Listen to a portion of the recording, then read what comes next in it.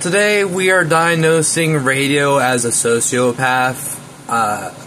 I know this video like the back of my hand, so I'm not going to be showing evidence, but I guarantee you it's in the movie because I've watched this movie a million times. It's my absolute favorite movie.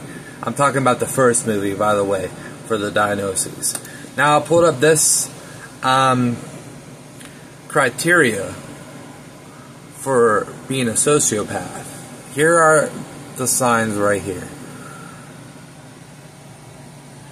Ignoring social norms and laws, breaking rules at school or work, overstepping social boundaries, stealing, stalking, and harassing others, or destroying property. Well, I remember in the beginning of the film where he is literally jumping on the couch while they're trying to sweep underneath it. That is harassing.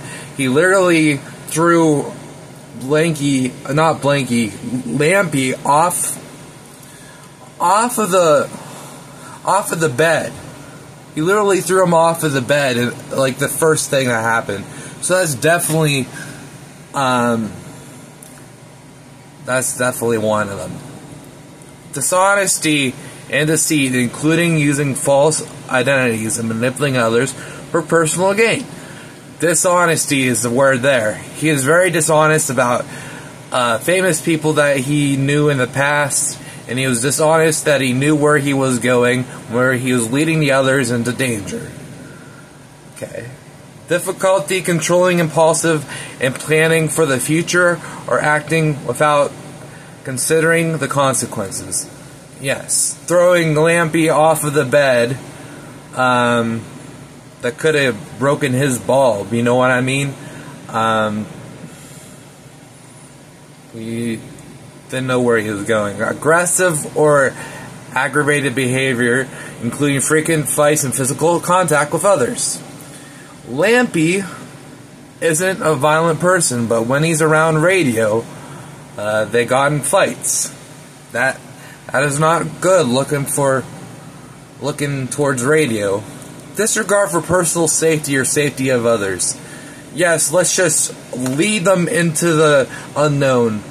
Just because I know better and I know where I'm going. Difficulty managing responsibilities, including showing up at work, handling tasks, or paying rent and bills. Well, his responsibility was to lead the others. Didn't do it. Little to no guilt or remorse. A tendency or justified actions that negatively affect others. He just said, you think too much, pal, when he threw him over the bed. People with ASPD generally show little emotion or interest in the lives of others. They might come across as arrogant or superior. The greatest swordsman of the land. Remember that? Remember that? Come across as arrogant or superior with firm, fixed opinions. Yes, he said, why certainly, I'm the navigator. You guys will be lost without me, or something like that.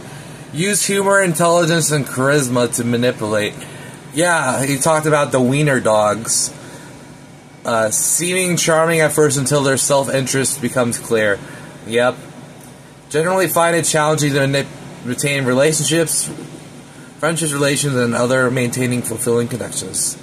Difficulty may stem from traits like low empathy and emotional intelligence.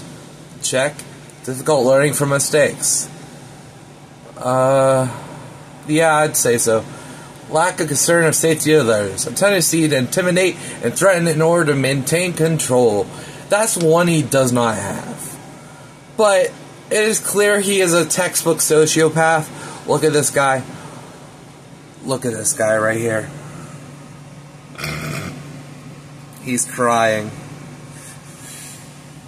I know where that was from, the second movie, but it was like a darkened photo, so it looked like mysterious. But that's my thoughts on radio.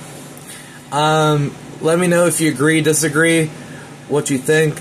I'm sorry I couldn't edit this stuff. My editor is acting weird, but I just showed the evidence, and that's all it really needs to be done. Leave a like if you enjoyed, subscribe if you're new, and I'll see you when you watch me again, metaphorically. This is Cartoon Central, where cartoons are meant for. Peace.